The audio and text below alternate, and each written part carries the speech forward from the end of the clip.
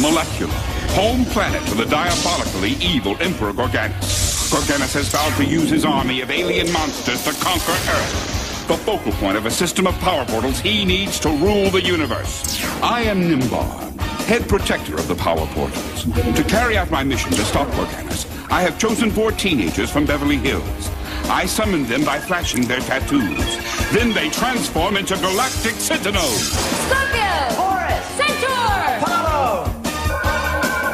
The fate of the Earth depends on these tattooed teenage alien fighters from Beverly Hills. Tattooed teenage alien fighters. Tattooed teenage alien fighters from Beverly Hills. Tattooed teenage alien fighters. Tattooed teenage alien fighters from Beverly Hills. Tattooed teenage alien Hey, what's going on, folks? We're back. It's a very special episode of Morphin Metacast, and I'm here with 2 compatriots, D and Prime. What's going on, gentlemen? Guten Tag.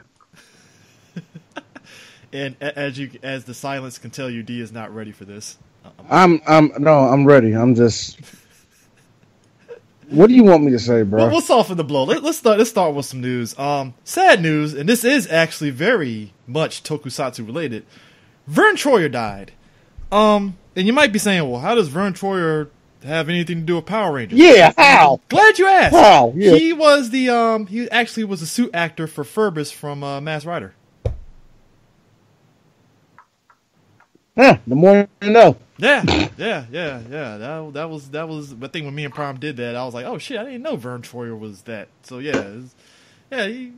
humble beginnings, pretty cool, But hey, it sucks that he died. Kind of threw everybody off actually, because I think a lot of people were just like Vern Troyer, like whoa shit. So yeah, there's that. So Prime, I hate to be that. I hate to be that one person, but I saw one joke, and this is not me joking. I'm just repeating somebody's joke.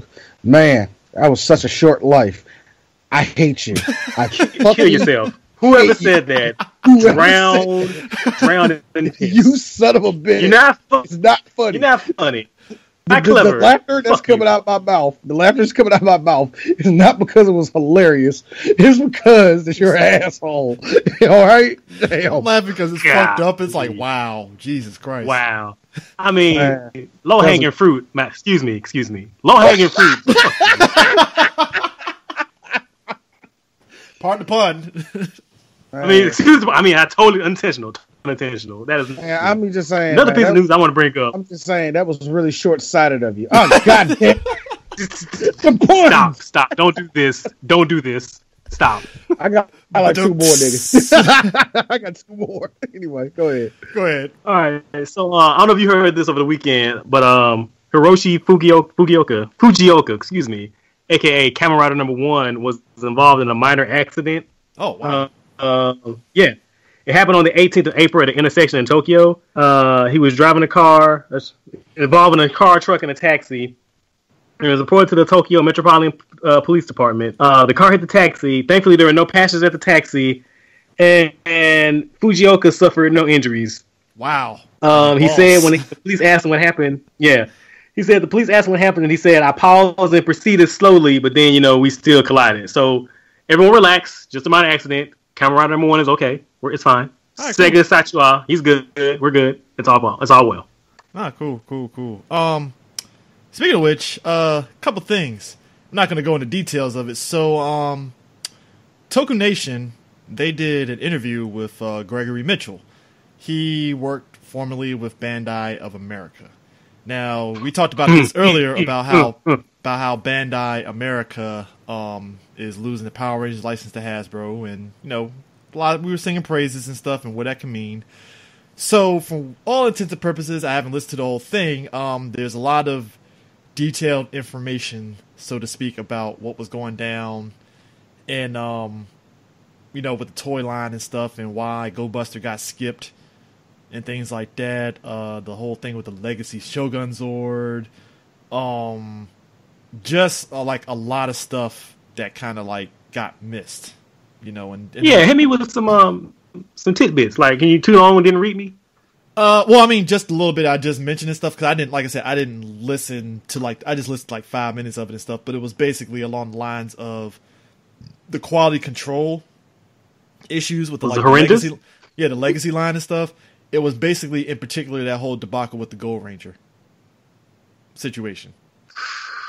And just basically, it's what you said. Basically, is that Bandai was kind of being cheap-ish about that. Mm-hmm. And that's also why some of the first initial lines didn't have the weapons, the personalized weapons with them. So it was a lot of people higher ups that didn't necessarily were forward thinking on how these things should have been released. So there's that. So if you want to, Toku Nation has the whole article and stuff on the whole thing, so you're definitely worth a listen and stuff. Speaking of which, two Super Sentai footage. One, Time Ranger. That's the next one from Shout Factory coming out. Birdman hand rub .gif. Yep. So that's happening. And also, we get Super Sentai with the Ranger Moms, Hurricane Blue, Deca Yellow, and Magic Pink. Why am I more excited about that OVA than I was about the 2017 Power Ranger movie? Why does that fill me with such excitement that movie did not? I don't know. I mean,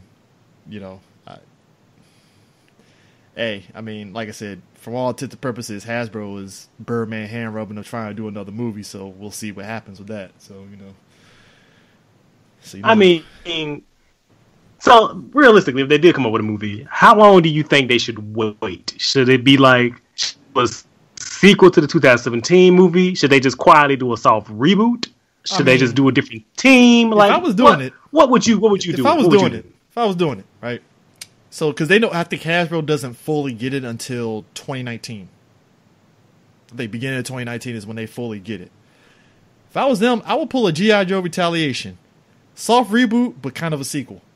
I mean, yeah, I would probably do I wouldn't get rid of I wouldn't take it completely. Yeah, I wouldn't get rid of the actors. I wouldn't get rid of them. You know what? No, I wouldn't even do that. I'd throw those kids under the bus instead of focusing on their team. But then see, people will still want the Green with Evil or Green Ranger arc. Because what I would probably do, I would probably just do a different team. Then maybe later on down the line they can intersect and meet up. But I don't know. I wouldn't throw them under the bus, but I will pull a 2 years later and just be like, hey, the team has been acclimated, and we just start off the movie with them fighting random shits. That's just me. You know what? I was going to say something similar to that, CJ. I'm not even going to lie. I was thinking 10 years later and just get some random actor to be the black kid saying that we need a new team or some bullshit like that. You know what I mean? Yeah. I was thinking that. But I was saying 2 years later. 10 years later, it's but 2 years later, it's keep the same team, but just shit being dire straits. But that actually goes with what Prom just said. You're going to have to do Green with Evil because, nostalgia. You're going to have to do that. So, I don't know. Revamp the suits, too. That's all I'm saying. Revamp the suits a little bit, too. Well, yeah. Yeah, and if they do that, maybe they can get a power. It's if they go with your idea 2 years later, maybe they can redo that Megazord, up the suits. I don't know. I mean, this is why I kind of liked G.I. This is why I like G.I. Joe Retaliation, because it was hey guys, that silly shit in the first movie? Okay, it kind of sort of happened, but we're gonna kind of bring it back to the comic books and stuff. So Destro, sorry to see you go, even though he might still be alive. I don't fucking know, but we're gonna focus on Cobra Commander and actually make him be Cobra fucking Commander. So there's that's the one thing I didn't like Retaliation, but the one thing I didn't like is how through the previous cast. The previous group of characters under the bus were they just offhanded them dying. What was it the Nanotech Wars? What the fuck was it called? Yeah, the Nanotech Wars. Some shit like that. So you just kill off all the original characters like that. I don't even think they killed them off. It was just no, we're just gonna keep freaking Duke and Snake Eyes and Storm Shadow. That's it. Everybody else is maybe they retired. I don't know. Maybe they don't know the mission, but I don't know. But then what really makes me angry, because as much as I used to like Channing Tatum, the decision that he didn't want to be involved with the franchise anymore, and that they went with the idea to kill Duke, F you. If he didn't want to be involved anymore, then you recast the character. I'm sorry, but I'm subscribed to the school of thought that the character is more than the actor.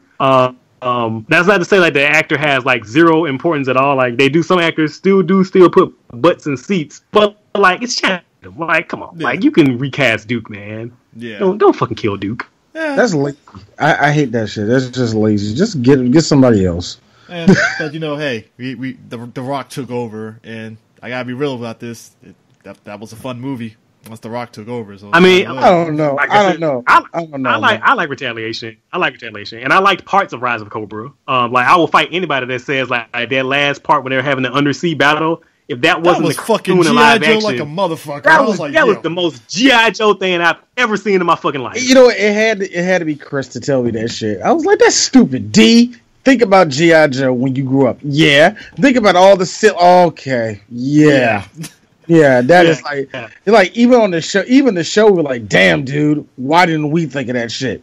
You know what I mean? Yeah, because think about it. That undersea battle was literally like the beginning of the G.I. Joe cartoon movie where it was like, America, yeah. You know what? I'm pretty sure that was the opening to an episode of G.I. Joe once with an underwater fight, like just like that one. I'm pretty sure.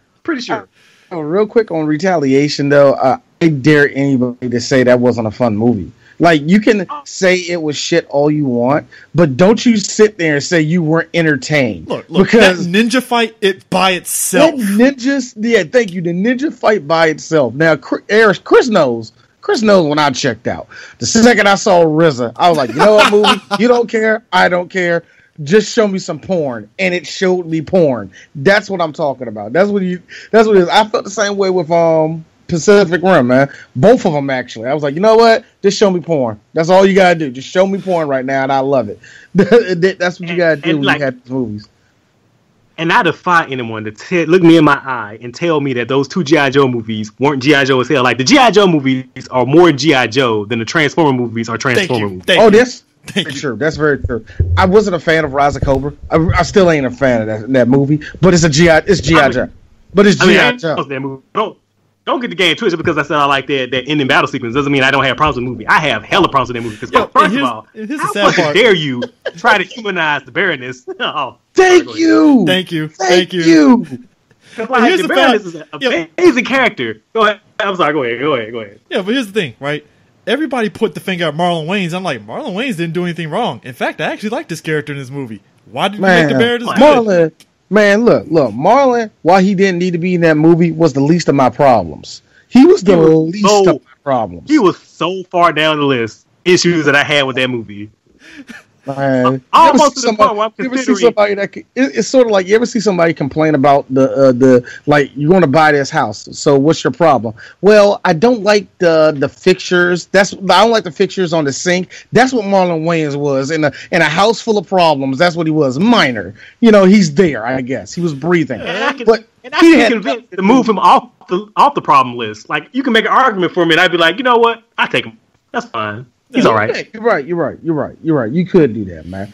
Oh my gosh, man. But yeah, I don't think Rise of Cobra was that great, but there was parts in there was like G.I. Joe, real American hero, yeah. Oh man. So I think you told me this, Prime. Kamen Rider Amazons has actually made its way to the United States. Amazon. Yeah, Prime. boy. So I think you told me before. I didn't know it was Japan Prime. I didn't know.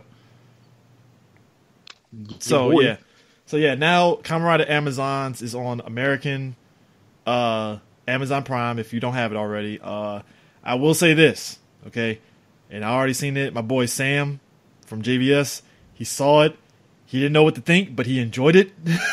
I will say this, all right? It is separate from any of the other Kamen Riders. It's wholly by itself. Yeah, well, this is a discussion we've been having. Me and some folk off, because like, where do we put it? And I asked that question because like I like to display my Kamen Riders and like and I had the Amazons from the Amazon show, and I go, but where do I put them on my display? Like they don't go with the Heisei Riders, they can't go with the movie Riders, they can't go with the Showa Riders. Like where do I put? You're talking about the Kamen Rider Amazons, right? Yeah, I always put them in the same. I always put them in the same category as the freaking Kamen Rider, the next movies kind of thing, basically. Really? Because to me, the way that they're filmed, they seem like they're all in the same world. Yeah, sure, but then there's a little hiccup where the Amazon showed one of the superhero Tyson movies, and I'm just like, what the crap, man? Ah, yeah, you're right. Shit. Yeah. Damn. Huh. That's a good point. That's a very good point. So I don't know. But So far right now, I've been keeping them on the shelf by themselves, but whatever. Well, But- I could be convinced to move them elsewhere. hey, but hey, I love the fact that it's on Amazon Prime now. So hey, at I this mean, point, now we get to folks, watch it, and I've been watching the hell. I've been watching the hell out of Gridman, and I'm about to start watching Ultraman Zero. Like whoever putting all this Toku on Amazon Prime, Lord's work. Oh, Gridman Gridman has been amazing. It's a trip. We probably got to do Gridman, man. We got. Yeah, we gotta do it because hey, look, even though like, is it just me or are the subtitles really like bugging the hell out of you? see, it ain't bugging out of me mainly because I've watched so much fan sub like anime and stuff. A lot of shit just kind of like I don't care anymore. That's just where I'm at. See, when I was a younger man, that shit would roll off my back. But now it's like it's so troublesome because I'm like, he clearly didn't say that. There's clearly misspellings in this. Like you clearly didn't finish that fucking sentence. Like I got old Naruto fan subs, and I ain't gonna lie, them shits did fucking annoy the fuck out of me, and then I was like, I guess fine. So I'm like the opposite, basically. But see, here's the thing though. With the Naruto fan subs, did you pay for those? The first 2 DVDs I did before somebody was like, hey, stop paying for shit. Download the shit. So I was like, all right. Exactly. Free. This is part of my Amazon because you got to get that separate Toku HD thing to get Gridman. Yeah. And like, I'm paying for this. And I'm actually only getting the description just for Gridman. Mm-hmm. And these subtitles are horrendous. They are fucking terrible. Yeah, but you know what that is, right? It's basically like, take it or leave it. You're lucky you got this. And it's like, fuck. Yeah. That's how they're playing it. I mean, bruh. They're subtitling Mecha as mechanic. So fucking annoying. They're clearly saying mecha. They're not saying mechanic. Like what the? You know what? Yeah. Hey, it is what it is.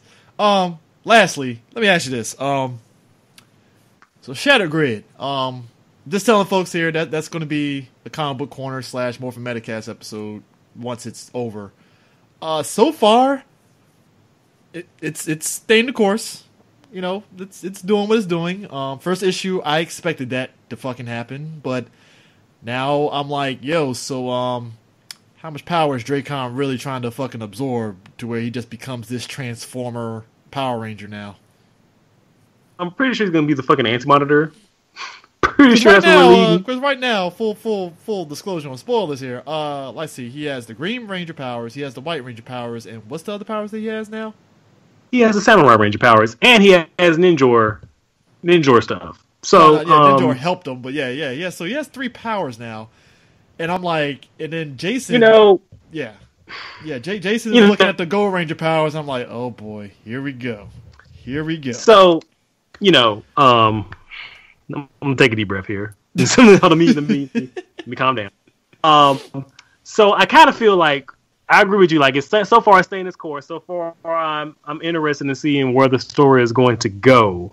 However, I do take some umbrage and some issue with the fact that yet another Ranger team gets blown the fuck out by Draken, so he can get their powers and then make some more Ranger inspired grunts that look perfect for college or 2018 Boom Studios. Like fuck you, no. This fucking respect. Like you are not winning me over. Like so far, like this is the second or third team. I think 13. They get blown the fuck out. Yeah, 13. Yeah. 13 to get blown the fuck out. So, and I understand you're doing that to build Draken as a threat. I get that. That doesn't mean I have to accept it or be happy about it. Yeah. Well, we'll see how it goes and stuff. I mean, every issue so far has been selling out, so it's like, all right, cool, dope. Hey, that's. And I mean, and anything that gets people talking about Power Rangers, I'm not against. I'm all in on that. Yeah. So, but it's just like the caliber of the conversations where I have like some conceited face about. Yeah. So, so now that we're here, we're finally here. We're gonna be talking about Tattooed Teenage Alien Fighters from Beverly Hills, a show. Beverly Hills, California, from not Cairo, right? Yeah. Okay, just make sure. Yeah. And D said it best. I think you had a joke, D. You want to tell him what the joke was about the Beverly Hills sign? Oh, thank God it was there. No, I think it was maybe the second episode I saw. They showed the sign for Rodeo Drive, right? I was like, oh my God, Rodeo. Oh, I thought we were in the middle of Canada. Oh my God. Thank you. Thank you. Because I totally forgot this was Beverly Hills. And, it's not like you say it 50,000 times. This is a show, came out right around the second season of Power Rangers. If not, probably when Power Rangers second season was really kind of deep into their season. And then, like with anything, everybody wants to capitalize on the Power Ranger fate, on the Power Ranger fad. I mean, it wasn't just this show. I mean, Saban, as we said before, capitalized on it with VR Troopers, Big Bad Beetleborgs, Mask Rider, and even Mr. Knights of Tyranno down the line too. And so, USA Network decided to capitalize on it. Actually, it was more so. Was it Deke? Deke, yeah. Deke had, yeah. So Deke, who ironically also had Superhuman Samurai. Yeah. So they were going for 2 for 2. Yeah, so they had Superhero Samurai. Something's going to stick to the wall. Something's going to stick to the wall is what they're trying to say. Yeah, Superhuman Samurai actually stuck to the wall for Deke. It worked out for him because they basically pulled the Saban playbook where it's like, all right, we're going to take the fucking Japanese footage, splice it up with the American footage, and we're good to go. And it worked out for him. And we're going to have merchandise. You know that important little factor? Yeah, toys. Yeah, toys. Gotta have some of that. Yeah. And let's be real about this. The Superhuman Samurai toy line sold like hotcakes because everybody wanted that fucking the robot, Samus, and all of them. It worked. It worked. Then they decided, okay, we're going to do another show, completely American, which I can admire to a point. I can applaud that. Yeah, I can applaud that. It was going to be on the USA Network, and it was going to be on in basically no bullshit. It came on. I remember before Monday Night Raw. Came on at 7:30 sometimes. Wait. That came on in prime time? Yep. Bull crap that had to come on in crap. Came on. Yeah. It's mind blown. How blown is your mind right now? Dude, no. They had the confidence. They had the confidence. Here's my thing that really kills me about that. If that was prime time, to compare it to other shows that were already on USA, it looked incredibly cheap. Oh my God! Yes, wow. It did. I mean, think about it. Compared we to joke about because hold on now. Yeah. So when I was doing the rewatch for this show, my wife, the woman, would come in occasionally and see me watching it, and she would make a comment about so they didn't even have that third nigga to rub together, huh? And I'm like, no, they didn't. They did. And the whole thing, people joke about, the Power Rangers only having the high school, the juice bar, and the command center, and that. But here's the thing, though. Occasionally, Power Rangers would go do this thing called location shoots, where they were shooting other places that weren't in other sets. They were in California. Helped them by the fact, and they also helped by the fact that they had the Japanese footage. So the show never felt confined.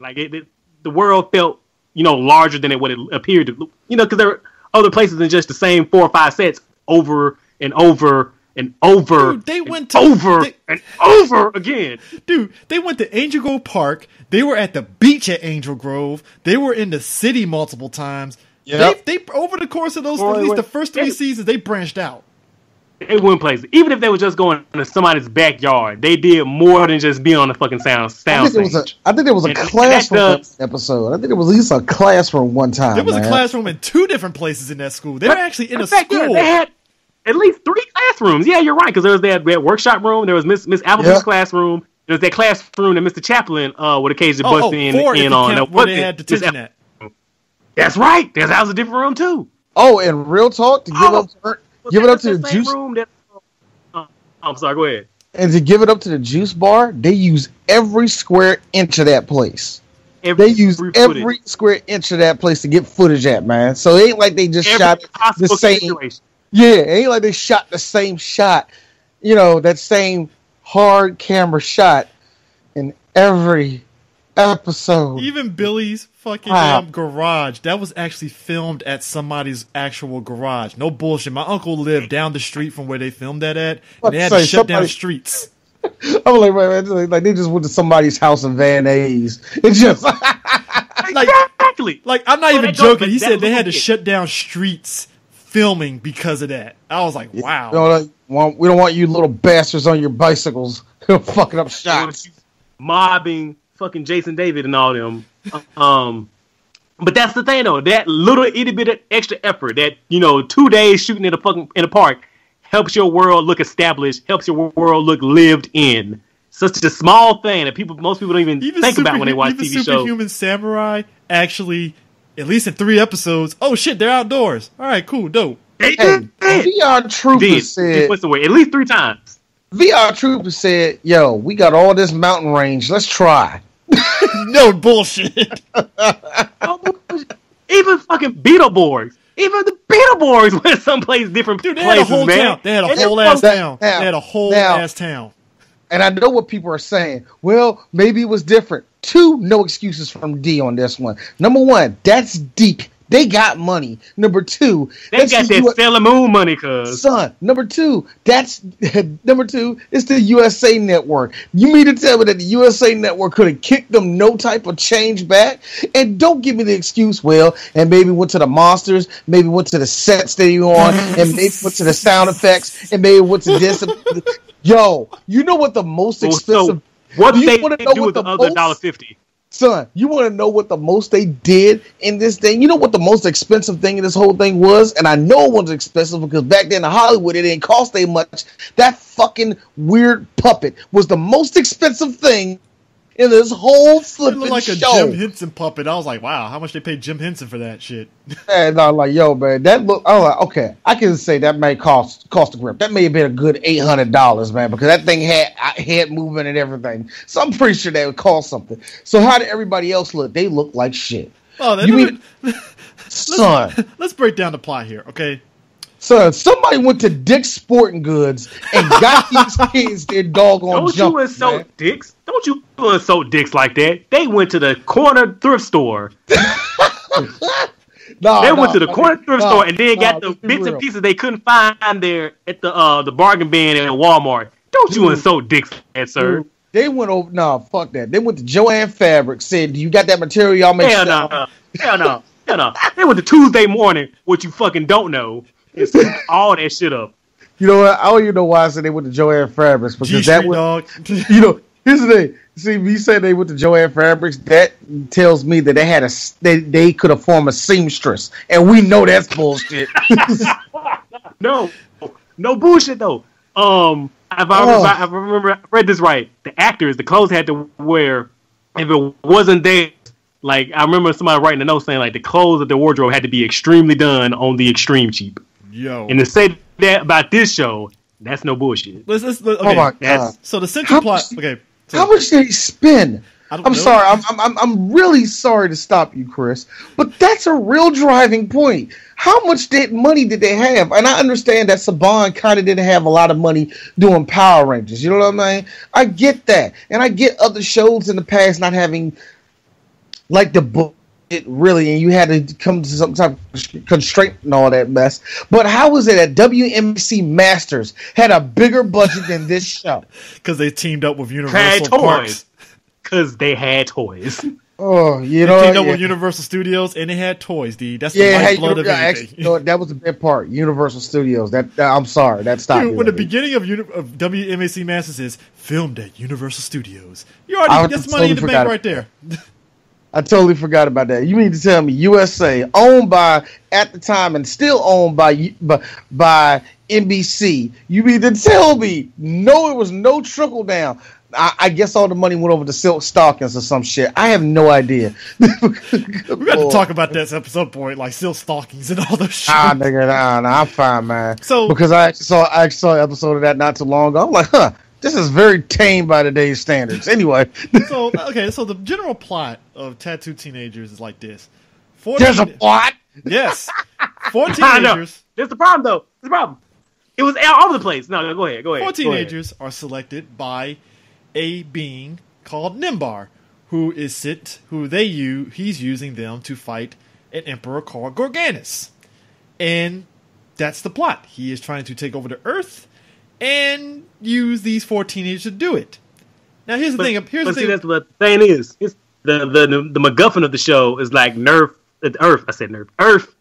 was the central nexus point to these things called power portals. It instantly transport anyone anywhere in the galaxy. Yeah. So Gargantus' whole thing is like, I want to control the nexus point so my army could appear anywhere and take over all the universe. And Nimbar is the guardian of the power portals, so he selects these 4 teenagers from Beverly Hills. Do they're in Beverly Hills, California, United States. That Beverly Hills, where Rodeo Drive. Oh, dog, nigga, I thought you was talking about motherfucking Sao Paulo, Brazil. Thank you. Yo, I got lost. Here's the thing. I just want to make sure we all knew where they were. Just making sure. Here's the thing.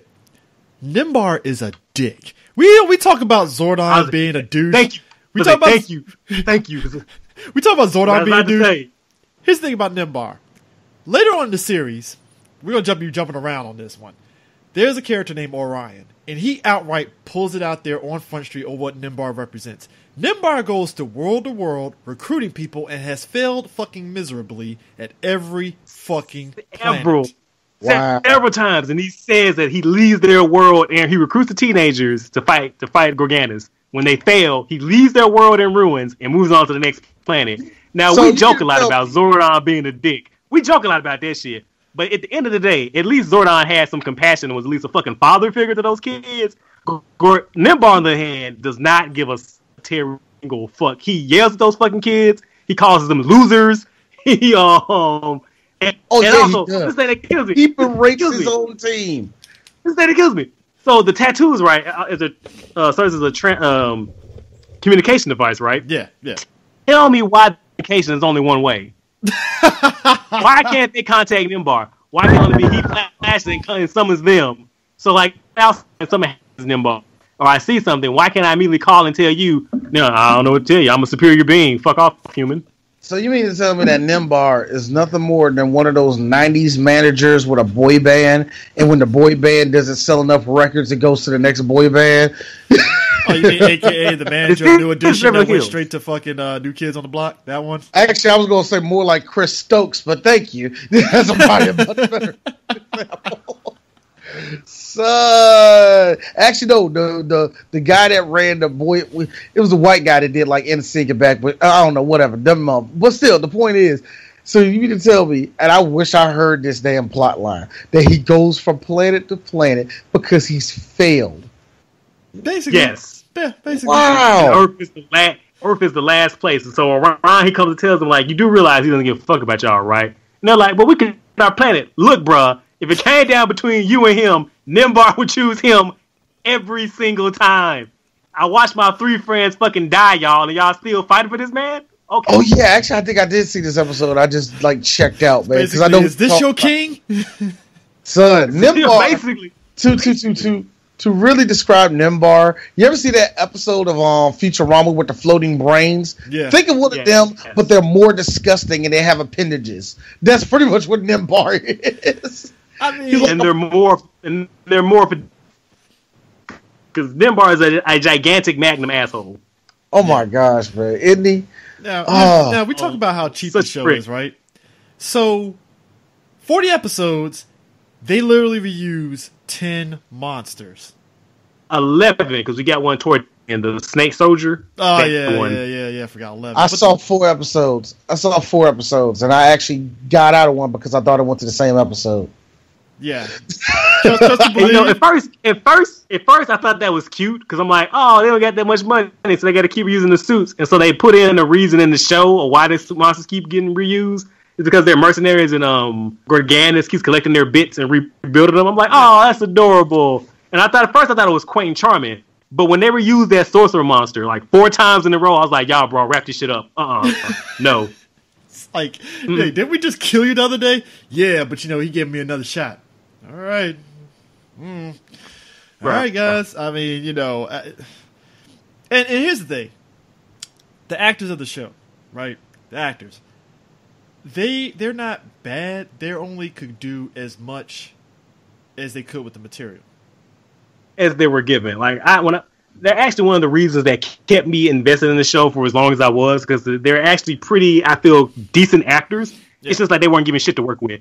And another thing that really kept me involved in the show, because I had to find a way to keep myself involved, because the show definitely wasn't doing shit to do it, is that unlike, the Power Rangers when they were all, friends, one of the huge plot points about this show is that these kids were chosen because they weren't friends. Because the whole thing is like Nimbar wanted their identity to be secret. So first of all, like, let's talk about that for a second. Let's touch on that for a second. So Nimbar, he's immediately creating a work environment of hostility because he's choosing people who would normally not get along at all. He says in the guise of maintaining their secret.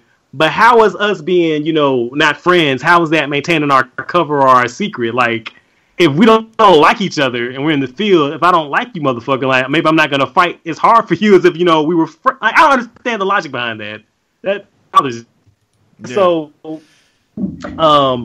again, versus the Power Rangers, where they're all friends, everyone's lovey-dovey. We all get those, end of the episode morals, and these kids are pretty much the outstanding, perfect, the perfect '90s kids that any parent would want. Yeah. These 4 kids, Lori, Swinton, Gordon, and Drew, are flawed as fuck, and like it was such refreshing to see that when compared to like again Mighty Morphin Power Rangers, where like we saw these kids being greedy, vain, they were antagonistic towards each other.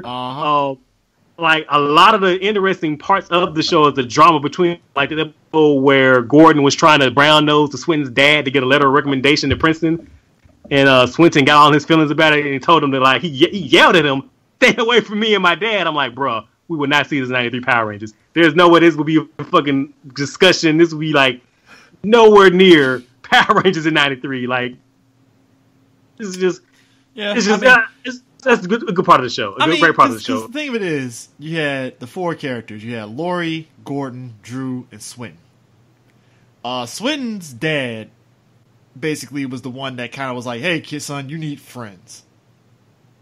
And he looks so crestfallen, like, people? What? I can't type on that. But the science. I mean, because he wubbed the science. Oh, what you say? I said because he wubbed the science. Now, here's the thing, right? Now, we talk about, like, people that were a part of this. The one person, actually, there are 2 people that that were actually part of it. You remember big dude from Beetlejuice, Glenn Shaddix? Yeah. He actually voiced Nimbar. He was the voice of Nimbar. He was the dude from Beetlejuice that Beetlejuice, he had the black suit and he ripped it off and he had like the white suit. That dude. He was Nimbar. Then you had homeboy from Salute Your Shorts. He voiced one of the monsters. I think it was a Lughead or whatever the fuck he was in the Salute Your Shorts. He voiced one of the monsters in there too. And then also too, the show threw in cameos. Fucking Zsa Zsa Gabor was in it. Just randomly. Just because. She's there. I'm like, so how much did you pay Zsa Zsa to get on the show, dog? Like, I really need to know. I'm sorry, who? Zsa Zsa Gabor. One episode. Was the... What? Yep. Huh? Playing herself. Zsa. It's a mayor. It's a reality mayor, I should say. Yeah. Because hey, Beverly Hills. Of course, somebody's gonna be there. Why not? I mean, I'm not mad, or that's the most random thing. And here's the sad part, right? So you remember how in Superhuman Samurai, it was if I remember correctly, a dream sequence with them defeating Homeboy in that movie, in that show? So to speak. Not dream sequence, but was it like, when they, the Christmas special, it was like the best episode of the damn whole show? Yeah, where they defeat, what the fuck is Kilogon. Yeah, Kilogon, right? That 2 teenage alien fighters kind of sort of did the same thing. Sort of, kind of. Yeah. And actually, like, to be honest with you, like, again, I'm deriving enjoyment where I can find it. Compared to other fights, it's one of the better fights of the show. So, when they were jumping on top of the building, doing a little sword clash or whatever. Yeah. Okay, it was fine. It was dope. Not great. I mean, great, not good. Good by their standards. I question why the Sentinel Knight looks just like the bad guy, but okay. Sure. That's fine. That's the only thing they had available at Party City, but whatever. It's fine. I'm just here's the thing. I'm pretty sure D will laugh at this. I'm just wondering why, their Sentinel forms look like American Gladiators and not the actual actors.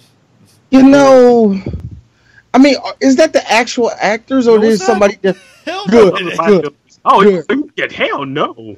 Good, because I had this You think feeling like wouldn't? I just had this really sick feeling that like, oh shit, man, D, you know that's them. Nah, it ain't D. That's really them. For real? Swinton don't look that swole, dog. I was like, yo, Swinton is not that I know goddamn he ain't swole. that swole. I know he ain't, but I thought it was one of those weird things like, see, man, what you didn't know, D, and you drop all this knowledge on my head, like, yo, good. That You see, avoided here's that. the thing. There's not much. So to play devil's advocate, Yeah. though, homeboy did wear a lot of baggy clothes though. You might be right. You might be right. You Just might play be devil's onto advocate, but he something wasn't. there. He wasn't though. He wasn't. I'm just being an asshole. Don't ignore me. But then again, the blonde girl, I like that might be her, man. You know, she just didn't have flex because she's wearing 90s, throw up. So, that might be her. Nah, yeah. I mean, hey, look.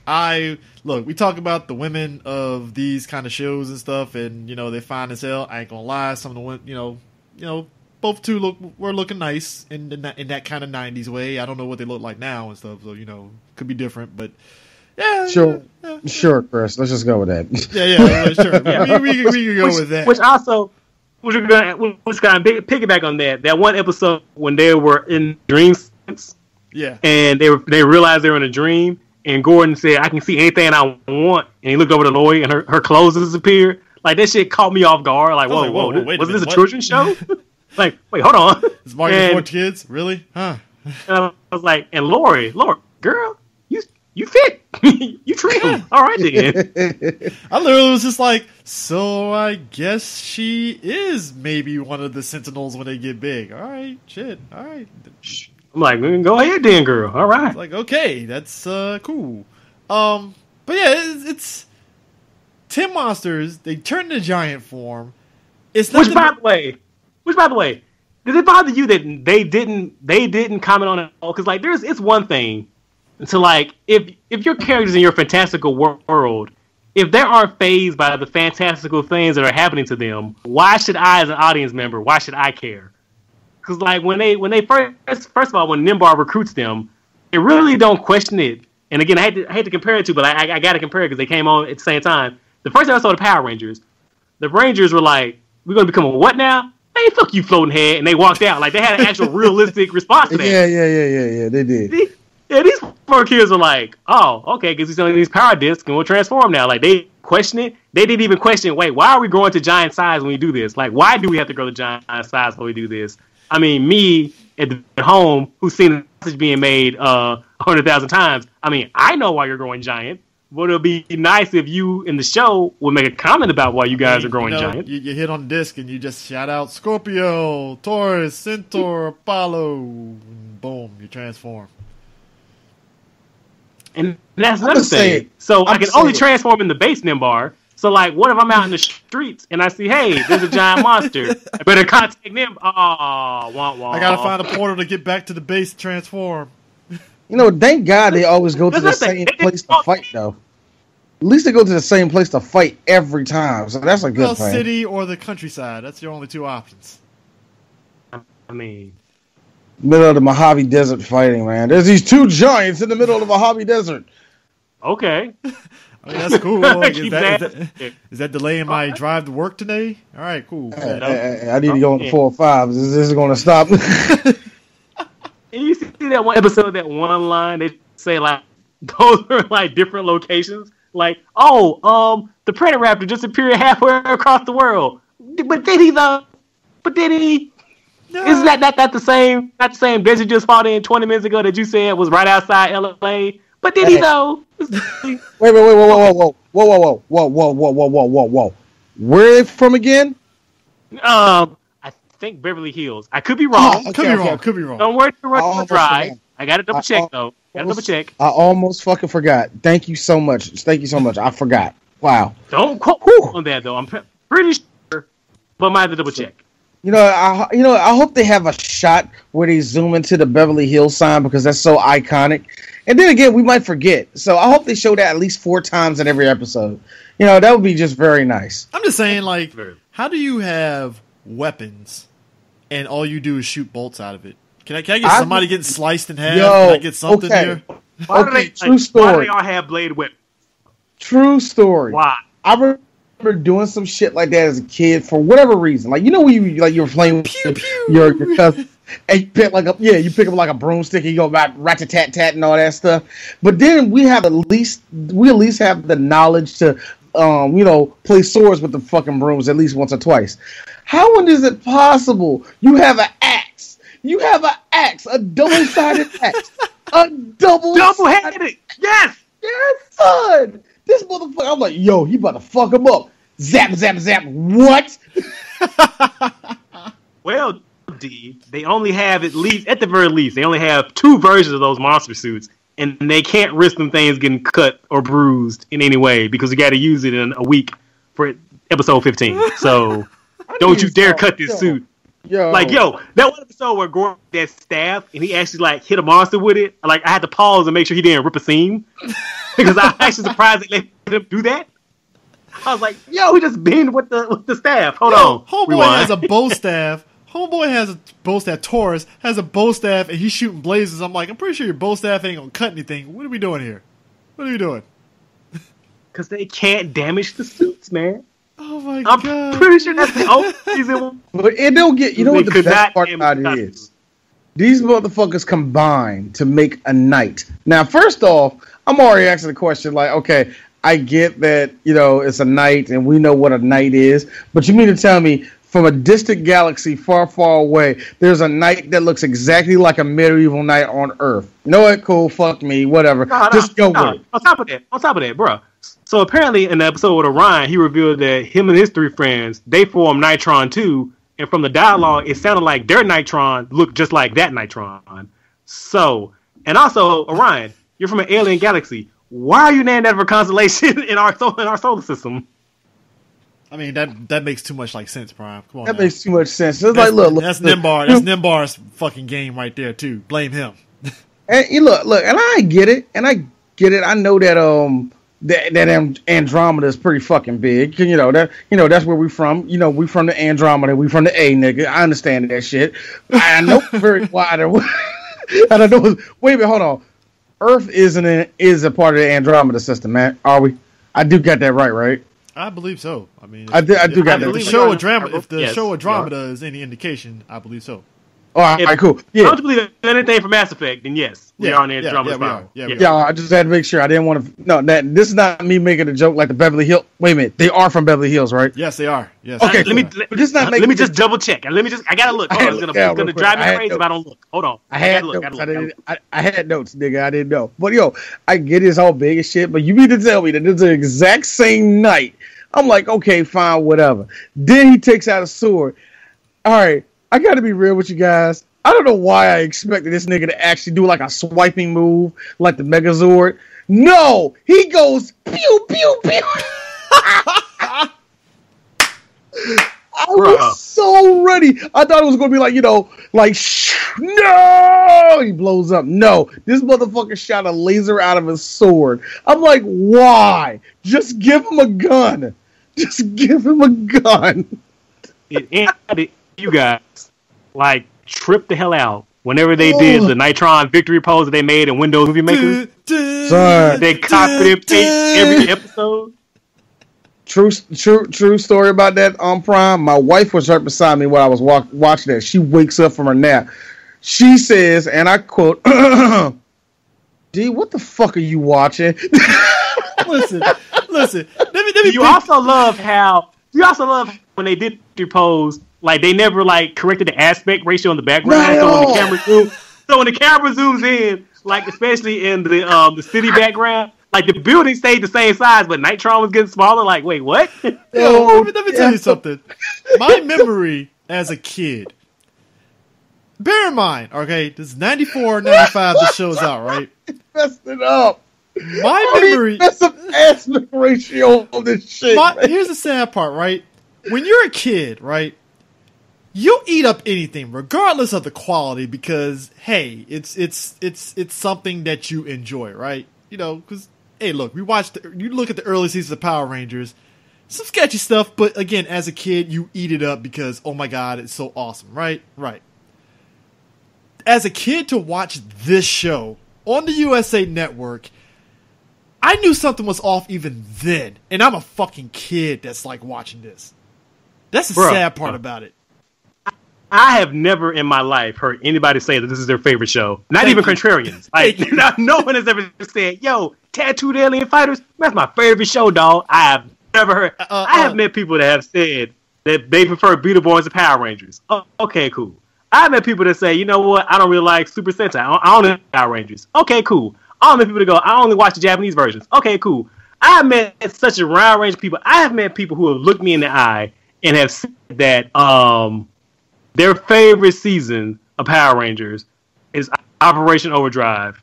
Cool. I have never in my life, in my many years on this planet Earth, bruh, I've met people who have told me they like Voltron, the Third Dimension. I have never once met anybody that says that Tattooed Teenage Alien Fighters Beverly Hills. Hey, I told you on Twitter, full disclosure, I'd rather watch Masked Rider again than this shit. I'm sorry. I would rather watch the game than watch this show again. I would rather watch 20 Tyler Perry movies marathon than watch another episode of this shit ever again. I would rather watch Power Rangers Dino Charge, Saban's Matter, and the last season of Beetleborgs all on the same screen all at once than watch this ever again. I have to, while we're on that, I have to make an apology. I'm taking out my little reading glasses. To all those kids in the 7th grade, I cussed out completely. I'm sorry. Power Rangers Turbo, the movie, is not that fucking bad. I am so sorry. I said this not knowing the horror that was Tattooed Teenage Alien Fighters from Beverly Hills, which ironically was on and actually was a thing that was made during that time frame. Listen, I hope that my words can. I really do hope that my words can soften any type of blow and soften any type of harm that I brought to your life. Again, I never knew horror until I saw this show. Listen, I'd rather watch that fucking Mortal Kombat cartoon than this. Hey, look, man, look. That cartoon. I'd rather watch the entire season of Ninja Turtles and Exploitation on repeat for a month, for a whole month, than watch an episode of this show ever again. Hey, folks, give me the 10 worst episodes of Mortal Kombat Conquest, and trust me, Conquest, when it was bad, it was real bad. Give me them constantly on a 24-hour loop. I'll do. Sad part is, Conquest came around the same time as this show, too. Oh, yes, it did. But here's the funny thing about Conquest. They had some really bad episodes, but then the good ones were like, well, all right. But then the good episodes were really good, man. But yeah, whatever. See, that's comparing. See, really what I just did. See, what I just did was compare a Pinto to a beat up Maxima. Sure, it's a beat up Maxima, but it ain't a damn Pinto. You know what I mean? So that's unfair. It's kind of like, it's just try, because it's like, like I said, you question where here's the thing. If I'm running down plot points of this show, right? There's 40 episodes, right? I'm sorry, there's a plot to this nigga? No, I'm saying, the 40 episodes, right? A good chunk of them was like superficial stuff, like for instance, Leslie Dana's character. See, this is how bad it is. What was it? Lori, right? There was an episode where because of them doing teleporting and stuff, she could read minds. And that would be the makings of like, oh, that could be an interesting show. But it was just like stupid, like dumb stuff. And it was like, is this going to fracture the group? Oh boy. And I'm like, nope. Nothing. And that's the thing, though, dude. There are nuggets that this could have been like a really great show here, because some of the plot lines, like you said, some of them had some potential, some interest. Like early on in the season, there was an episode where Gargano used a monster to mess with people's perceptions of time. Where, for example, like if I ordered some coffee, you would go get it and bring it back to me. But by the time you bring it back to me, it would appear like you just came right back after I asked for it, but the coffee would be cold. Or when Gordon went to go talk to his mom sat down, but he get back up saying, well, that was a good hour, Gordon. Glad we could meet. And so, like, then later on, Switten was noticing, like, yeah, something's going on, something's wrong here. Like, he goes to the restroom, and on the way to the restroom, he passed the future version of himself. So that means whatever the Gorganis was doing was really fucking with the space-time continuum. So I'm like, oh man, this is interesting. How are they going to resolve this? Where are they going to go with it? Oh, you're going to teleport to the desert and do some ball flips around and just shoot a laser at the monster? And that's it. Okay. That's it. Oh. You know. Hey, All right. There's nothing worse. That really says something, because there's nothing worse than a television show, movie, whatever it is, where there's actual potential, like legit potential. Because if that was done on a Power Ranger show, it would have worked. It would have worked. Because they would have addressed at least some of the plot issues. I think it was Drew at one point in the episode admitted that he went to counseling. Yeah, she went to I think this is the most interesting 2 episodes in the whole show, was when Drew's aunt that she lived with, which by the way we never found out when parents. I'm just gonna assume they died or they ran off or they're druggies. I don't know. I don't care. The show didn't care. The show didn't care, so why do I care? The show didn't give a fuck, so why am I giving a fuck? So she lives with her aunt, and her aunt was constantly tired of her disappearing and like lying about where she'd been. So she hired a psychiatrist, to follow her around and then interview her. And after he talked to her and was like, you know what, we're getting your niece committed. Fucking crazy. Like that's an interesting shit going on. Like that you can get some story nuggets out of that. Where they went with it, where the psychiatrist falls into a power portal and discovers Nimbar, that's not where I would have gone with it, but okay. I mean, can't move outside those 4 sets. Yeah, I mean, look. Gorgon sent a torpedo to Earth, and apparently it was aimed at the coffee house. That's when I knew the limitations of their budget. When it's like, so he just attacks the coffee house, but we don't attack anywhere else. Okay. If I get that coffee house, I will take over the world.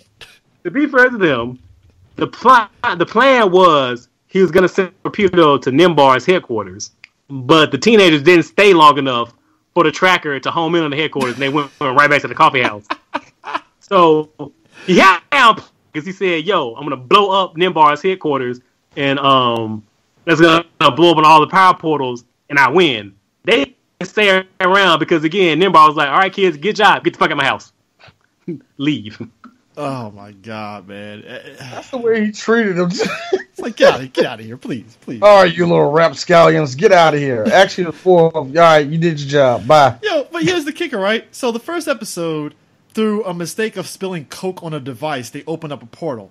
Every time after that, the portal opens randomly at certain spots, and they just go into like a freaking damn closet or whatever, or the same place inside Homeboy's backyard. So I'm like, so is there like a designated place y'all know, or are those the only 2 spots? So let me get this straight though. What he had in his possession ripped the hole into time and space, or was that more of Nimbar's doing? I don't know. I'm trying to remember. Was it Nimbar? It was random. Apparently, according to Nimbar, he said it's random. Because then he said, like, I needed to choose more Silent Nights, and so randomly these 4 kids pop up, so I guess I just choose these 4. Okay. Yeah. Nimbar creeping, man. But then he turns around and makes a speech like, but yeah, I selected you, but wait a minute, how could you select us if we randomly popped up in your base to an accident of Swinton again? Why am I thinking so much about this when clearly the show didn't? Yeah. I mean, I'm just saying, the fact that Drew's psychiatrist found out about the Galactic Sentinels, and I'm like, so is there going to be anything upcoming of this? And nothing. And we just go to the Christmas special. Huh. All right. And sure. The Christmas special is legit, folks. That's the last episode of the series before it was like, yeah, we ain't doing it anymore. Yeah, we lost that second nickel, so can't rub them together. So the fact that this shit was on for a year, dude. A year. Like, that's crazy to me. That is wild. Like, I got nothing. I mean, what can you say? I mean, they at least committed, and I feel like even if the show, wasn't popular, like if they had like some source of revenue for it, I'm pretty sure they probably would have kept it going. But it feels like they just got together and said, "Hey, that Power Ranger thing is popular right now. Let's make our own." Oh no, what it that's is. exactly what happened. That's exactly what happened. Because this happened. We're not even thinking about well, why is this Power Ranger thing working and what's keeping this Power Ranger thing on the air. What's keeping this Power Ranger thing relevant? They just want to let's just quick cash book. Let's see if we can confuse the brand. Here's the kicker, though. They do that. Hollywood does that plenty of times. Not even Hollywood. Toy makers do the same thing all the time, man. They have this idea of let's just hop on what's good because, Chris can attest to this. The fact that we had 3 ninjas was the fact that we had Home Alone and Ninja Turtles. Yeah. So you have these type of clones come out. Ninja Turtles caused a whole bunch of clones to come out. Oh yeah. So even not even so much clones, but I don't think Street Sharks and Extreme Dinosaurs. Yeah, Extreme Dinosaurs. I don't think all of them, even Biker Mice from Mars, I don't think none of them would have existed unless the Ninja Turtles came out. So we have all these type of clones. You're right. But there's another thing. Those three shows also had what? Merchandising. Oh yeah, they did. Let me tell you this, folks. Because Street Sharks, they went all for their merchandise, man. They were all in on that shit, bro. I want you to understand, folks, okay?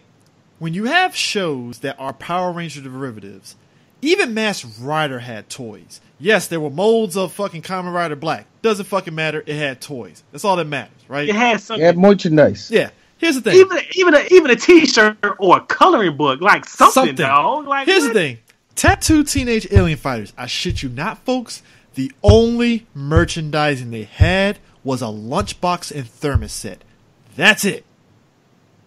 So all right. Here's my good question. Here's the best question. What was the end game? Because that's 40 episodes, and that's all you gave me. And I don't even see. Let's much like when you want to just cut. Let's cut the bullshit, nigga. Was there money that you guys had to pay off not to get a tax to get hit up in taxes or something?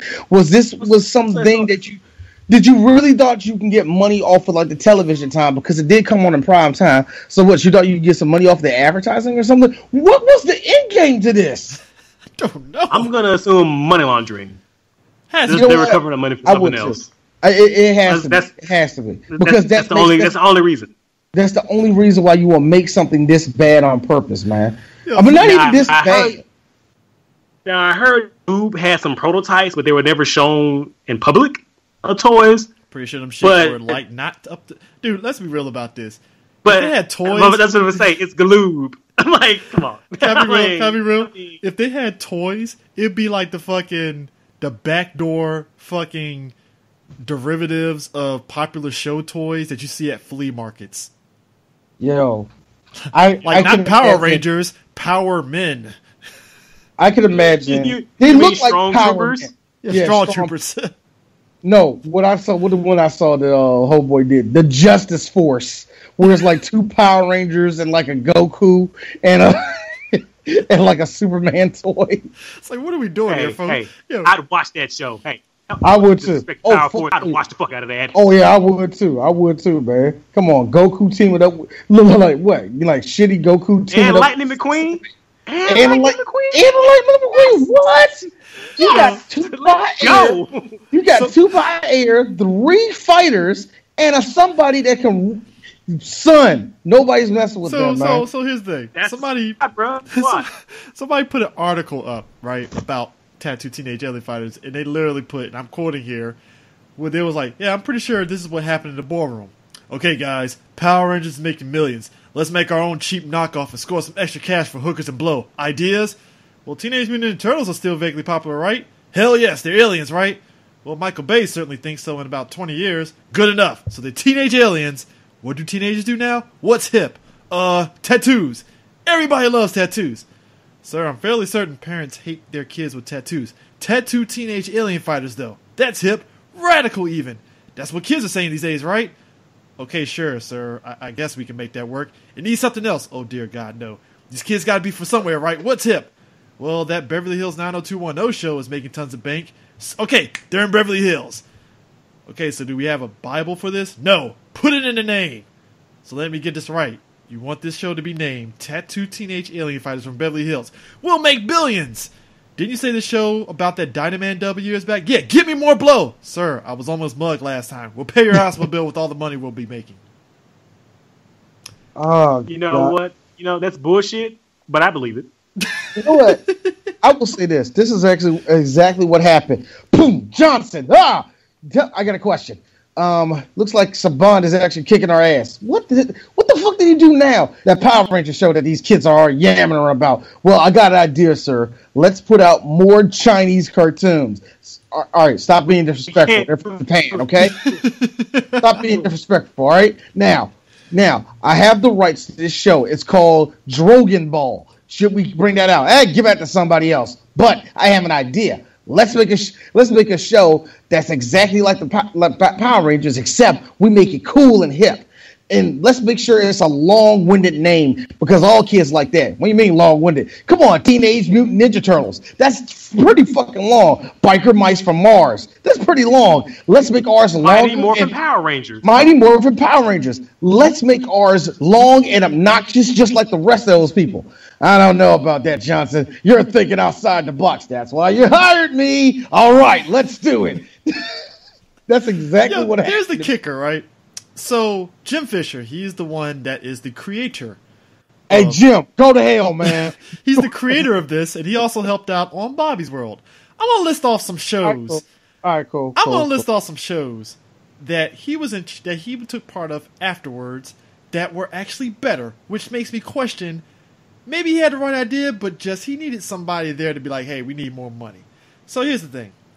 He helped Howie Mandel develop Bobby's World. Successful series, right? He actually helped write Young Hercules. It's actually a pretty decent show. Man, okay. It was alright. Yeah, you know. Hey. I think it's kind of a little under. I think people slept on it. I mean, it's not bad. Yeah, I mean, it ain't Kevin Sorbo. Not that great either. It ain't Kevin Yeah, Sorbo sure. Hercules, but it's just basically Hercules in high school. That's all Young Hercules was. I mean, plus we got Ryan Gosling, so I mean, take it for what it is. There you go, but yeah. Yeah, he helped out on Sabrina the animated series. I think Ain't gonna fake. I watched damn near every episode of that. Go ahead. Buzz Lightyear of Star Command. That's my watched shit. I watched that show. I wasn't in love with it, but I watched it. VeggieTales, which apparently I guess he made money for Focus on the Family on that shit because he Son, that's a monster, man. Yeah, and Dragon Tales. Really? Yep. Hey, look, man. Everybody needs a dud. Yeah. Everybody needs a dud. It's just crazy just to go from like you were on all these because he actually helped out even before Tattoo Teenage Alien Fighters. He wrote the screenplay for that fucking movie version of the Beverly Hillbillies. And he actually wrote some episodes for Mork and Mindy back in the day. So, and Charles in Charge. So yeah. So you know it's kind of one of those things where it's like I would love to really get some details on like where did you see this show going, dude? You know what it really sounds like though? When you really put it like that way, it sounds like he was working for a studio, and the studio made him write and try to control this show. Yeah. And there have been actual love put into it, but you can tell this was a cash in all show. It was a total cash in show. You know what I mean? Yeah. So you really can hold only so much against him on that one, man. Yeah. Because his resume seems pretty decent. So you know what I mean? Yeah, I mean for him to bounce back off that show and immediately jump into Bobby's World, it's like, oh shit, all right, well, cool. You know, that's a good come up right there, you know. So yeah, you know, clearly he was in, and I mean also too, maybe it's because it was on the USA Network, so it's like I don't think anybody gave a shit to a point, because let's be real about it. That's also that era where Fox Kids and network TV was ruling over everything else. So it's like, it's USA Network. Nobody cares unless it's wrestling. You know? Even then, USA was going through this weird transition point at that time where it was more than just Monday Night Raw. It was actually USA was really trying to be a real legit. Well, not to say they're not no more, but you know that's when USA started to realize that they have somewhat power in the cable stations. You know what I mean? They knew they were one of the bigger ones, man. Yeah. And that was because of primetime wrestling. That was because they actually had shows. I remember they were actually one of the few ones outside of TBS that had shows, man. And to show you there was exclusivity of USA. I remember who was it? Bruce Pritchard was talking about Vince McMahon and how it would rub Vince McMahon the wrong way when they'd be on the road and they go to a hotel. And remember, cable back then only came in packages. Yeah. USA used to not be on every cable station back then. That was like deluxe. Like you want the extra stuff, you got to pay extra. It wasn't even so much deluxe. It was just like who carried it or whatever like that, right? Like USA didn't become nationwide until about 97. Yeah. About 97-ish, right? So every time they be in like a certain city, you're like, TBS would be there, like always, showing WCW. I just hear, God damn it, there's no USA in here. So USA, so you gotta think about it. USA at this point, when Tattoo Teenage Alien Fighters came out, it was starting to grow and starting to really become bigger and starting to become a premier cable station. So I think this is just them throwing shit. This is purely them throwing shit at the wall, man. Yeah. Them just trying to make an easy buck, man. Yeah, and I mean, and that's the funny thing too is that when we're talking about the USA Network, no bullshit, they actually lumped in Tattoo Teenage Alien Fighters to part of their USA Cartoon Express. But they had to. Yeah, they had to. You gotta do something with it. Yeah, I mean, and that's saying a lot considering it was like. So let me get this straight. They put this on before wrestling, and they put it on during the Cartoon Express. Yeah. Wow. Okay. Yeah. So it's like, and I remember this specifically was like, you had, and I remember when it came on the Cartoon Express, it was on Saturday, so it was basically like after the Mortal Kombat Defenders of the Realm, boom, Tattoo Teenage Alien Fighters. Wait a minute, Defenders of the Realm came out on was on USA? Because remember, it was Street Fighter, Savage Dragon, then Mortal Kombat Defenders of the Realm, and then it was like Tattoo Teenage Alien Fighters, and then when that left, they kind of substituted with like Exo Squad and Double Dragon. Yeah, I remember Exo Squad, but I don't remember. I didn't remember Mortal Kombat being on USA. Yeah, it was on there. It was on there. It was. Yep. Because you remember that was like when Annihilation dropped, they were really going hot and they were going heavy with the fucking MK Defenders of the Realm stuff too, big time. Man. And then eventually that's when we got Street Sharks and the Extreme Dinosaurs crossover show, and yeah. Jawsome. God, you said Jawsome. Oh man, but yeah. I know I ain't shit for that. I'm just saying. Hey, look, I kind of forgot too. We had a Highlander animated series. That was a thing. I think that it was like set in the far future. Yeah, like laser swords. Yeah. And it was more of a French production than it was an American production. Hey, so USA was taking a lot of fucking damn French shows. Yeah, that was on USA. Yeah, I remember that though. Okay. Yeah. So okay. It's funny.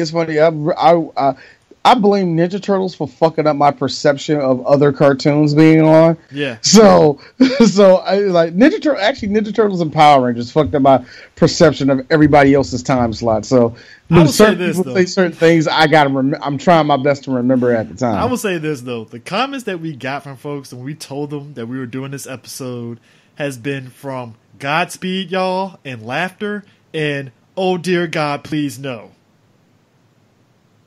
So that should tell you where we're sitting at on how people feel about this show.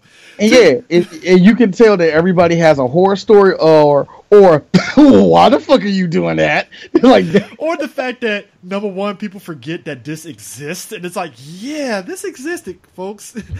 Y'all think VR Troopers and Beetleborgs was like the derivative? Oh, there was this. Understand that there was this. So, there is that stuff. So, yeah. I bet there's an alternate reality out there where this show, they were able to get the money to license a Japanese show to help supplement the footage. And so my question would be, wow, what show would it have been? I don't know. They wanted 4 people. I'm trying to think what Toku show would have been. They would have They would have tried to get a fucking Ultraman show to supplement this, because that's the only thing that they could have did to really supplant this. If they really wanted to, be like Ultraman crossovers with Tattoo Teenage Alien Fighters. Did South Korea have any Sentai shows like this? I would imagine they did. I would imagine they did. I'm just saying. Didn't they have some Metal Hero derivative shows, Prime? Ryu Kendo. Yeah, off the top of my head. I know right now. And there's they got- another one, I forget its name. Yeah, I know right now they got the Korean version of Dino Charge over there. Yeah, Kyoger. Yeah, Called Kyoger. Kyoger Brave. But Yeah, that's a Kyoger web Brave. series. It's like 15 episodes. I mean, not 15. 15 minutes an episode. That's not, whatever. Yeah, I kind of call it that way, even though it was like a pop band that was basically the Kyo Rangers and stuff. So it's like, yeah. I didn't know it was 15 minutes, by the way. I didn't even know that on that level. I was thinking it was a full-fledged series. Oh, no. Speaking of, have you seen that show that they advertise sometimes on Netflix that's made in Korea, the Mini Force? And like CGI, that CGI cartoon that's about the 4 animals who transform into powered armor and fight monsters and mechs, and they have a giant robot. No. It's like it's. I watched an episode of it. It's like something came out of one of my fever dreams. I'm looking at images now. It looks like some SD Gundam kind of levels of like. It is a glorious mess. It is. I'm looking at images. I'm like, this shit looks cheap as hell. Like, okay. It does, and it's clearly Disney XD so random because like they start off as cutesy animals and they're being taken care of by this chick, and then they go into like this special component on their desk and they transform, and they still say they don't grow. They still say tiny animal size.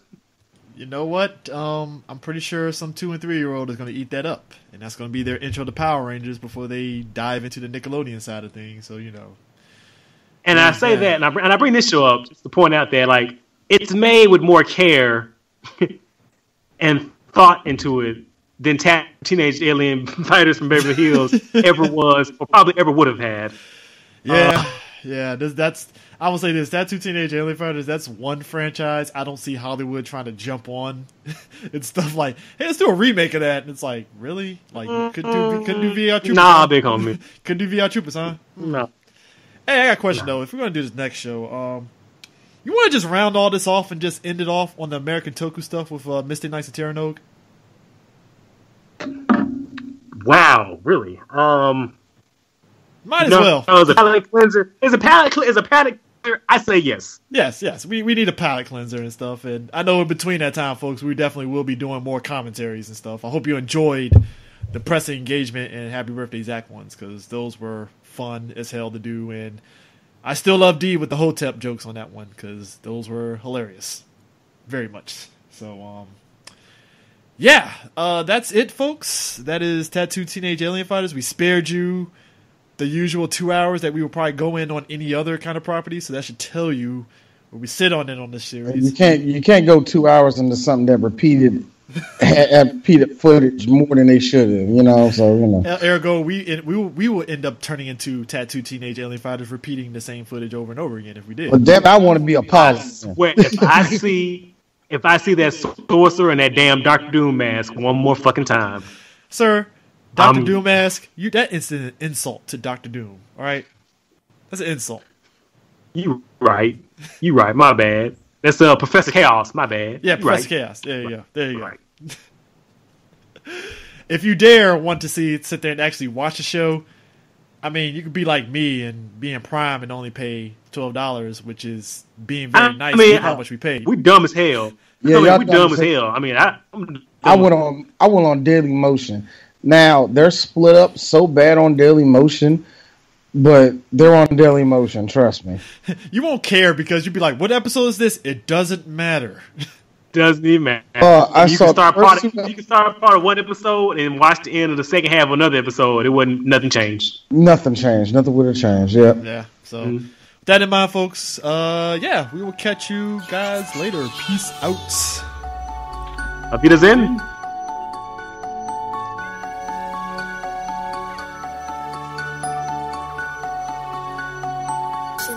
Narrow.